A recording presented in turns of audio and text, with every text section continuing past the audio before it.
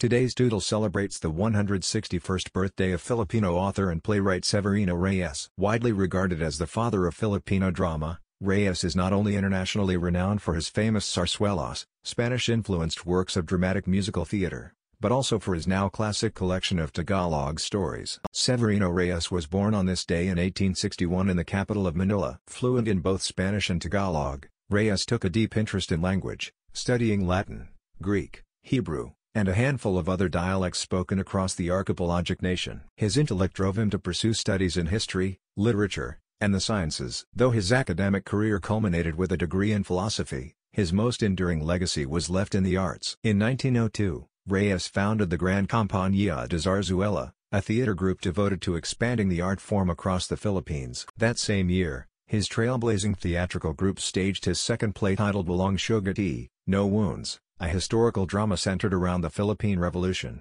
The popular reception of this play marked the beginning of the Philippine Golden Age of Zarzuela. Reyes mastered his dramatic expression in the decades that followed with over 50 zarzuelas. In addition to his landmark career as a playwright, Reyes also served as the editor-in-chief of Liwayway, a popular Tagalog magazine to which he contributed stories under the pseudonym Lola Basiang. His stories, full of seemingly ancient wisdom, became such an integral part of Philippine society that the name Lola Basiang is still used today to describe a grandmother who loves telling stories. Here's to a storyteller who lifted the curtain on a new form of Filipino expression. Early drafts of the Doodle. Like, share and subscribe to Doodle Catalog.